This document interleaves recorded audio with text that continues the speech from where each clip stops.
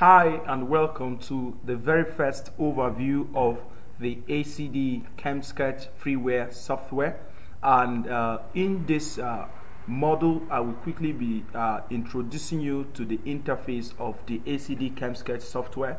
And firstly, I want you to know that there are two basic window form. We have the structure, which is actually this view you are seeing, and the draw mode.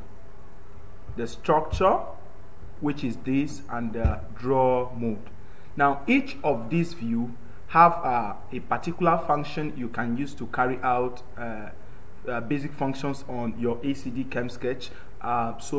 Briefly I will just be introducing you to the structure mode of the ACD Chem Sketch. And the structure actually simply helps you to draw chemical structures effectively, while basically the draw mode enables you to insert some shapes and edit them effectively so as to help you with some of the basic structures. So going back to the structure mode, I will show you some of the basic functions available. Now looking up here, what we call the menus. So we have the file, the edit, the pages, the tools, templates, options, documents, add-ons, ACD Labs, and help. So basically I want to begin with the file. On the file mode, you could see what you can do. You can open new, you can open, you can close.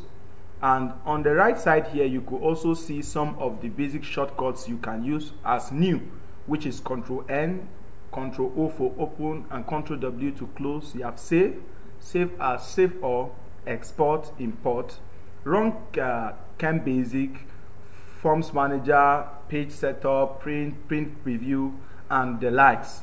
And when you get to edit, you also see some basic functions under pages.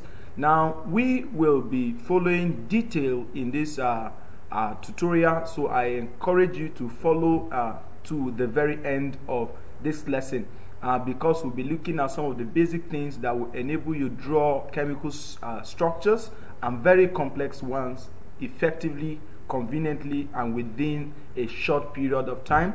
So these are some of the tools available, and we'll be looking at that subsequently. Now here are the formatting tools. Here are the formatting tools, as you can see them here. So I will not dive into that at the moment, and here also are some of the formatting tools available.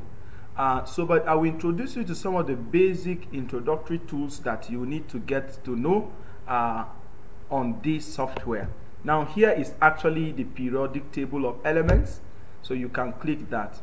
So anytime you want to make do with any elements that are not available outside here on the tools, you can come and click on any of them and paste onto the template window. So that is that.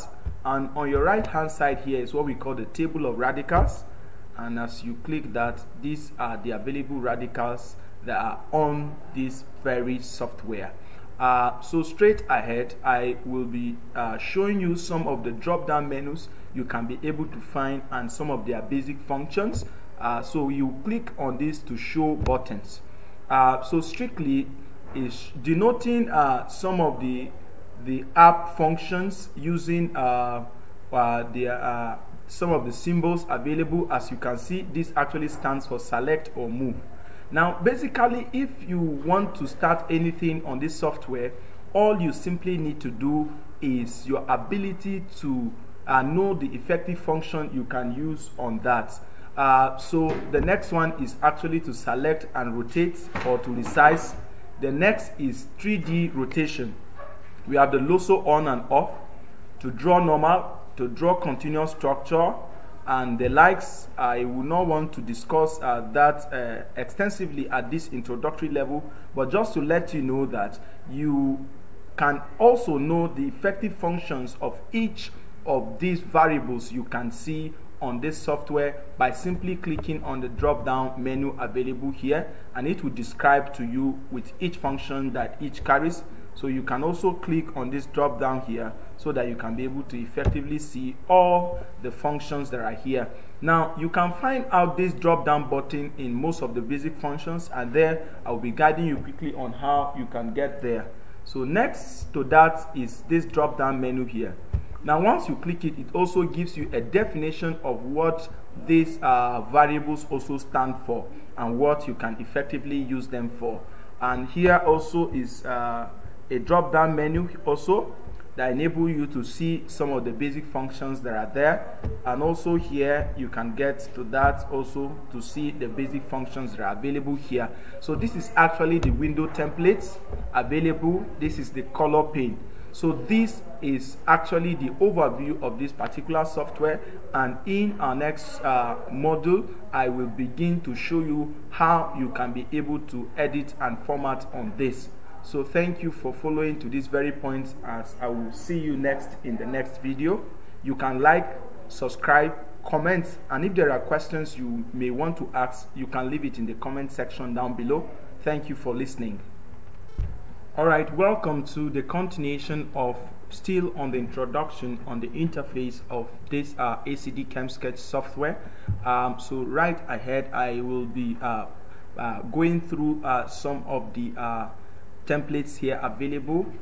So quickly let me come here and pick this benzene. Now anytime you pick it up, you bring it up to the work area here and click. Now the moment you've done this, you will have to return the tool, else it will always be on the moving mouse. So anytime you drop a structure and you are done and you don't need it any longer, you are expected to drop it here at pick, and it goes off entirely. So let me get again another benzene ring so that I'm going to place it side by side, and this is how to place it. You bring it closer and click. Now you noticed you drop the tool, you notice that the bond adjusted appropriately. Now this software has been designed to arrange the bonds conveniently. So most times when you do certain combinations that are actually wrong, the system is actually going to show you with an indication of a sign crossed. That means the bond arrangement is actually wrong.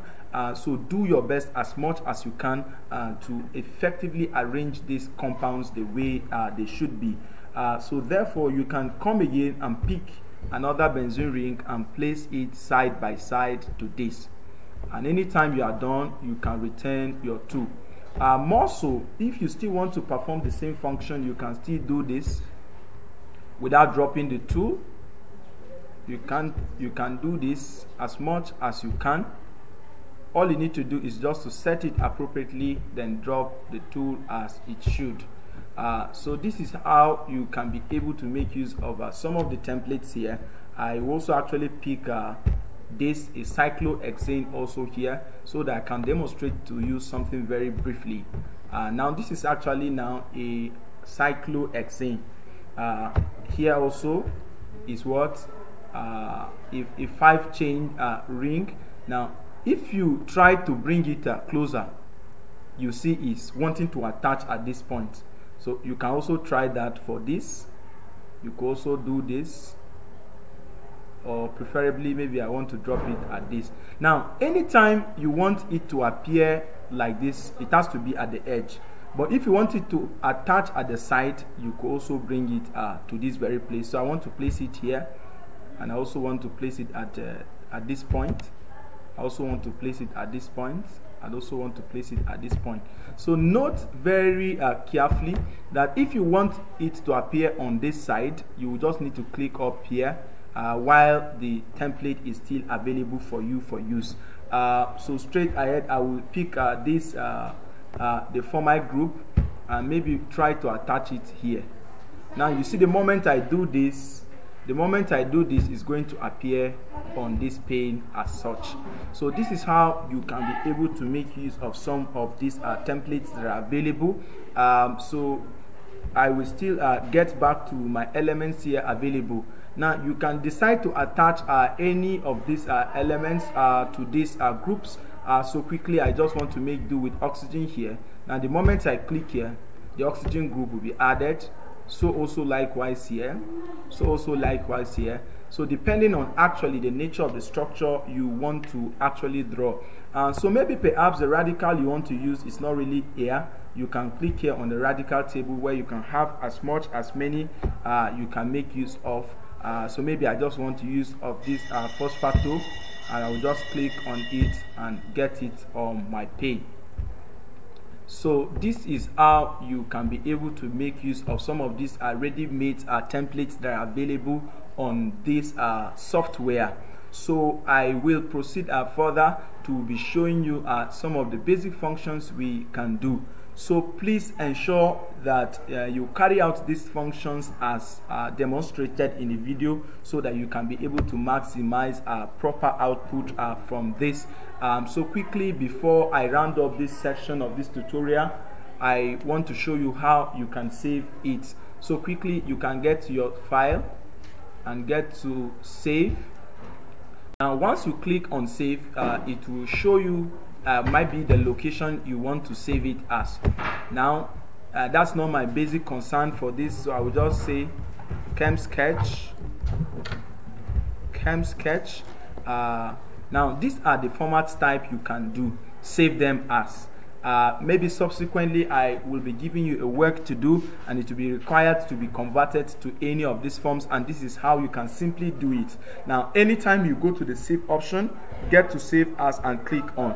Now you can save this as a portable network graphic, which is a PNG. You can save it as a JPEG format. You can save it as a GIF image. You can save it as an Adobe page. You can save it also as a document. So now I just want to save this as a PDF, which is an Adobe page, and quickly click on save as. So actually I paste this on my desktop, so quickly I will hit on save, and this document is actually saved. So quickly you can go to my desktop and I'll be able to access it as it is. So this is how you can be able to save documents as such. So thank you for listening, and I hope to see you in the subsequent videos.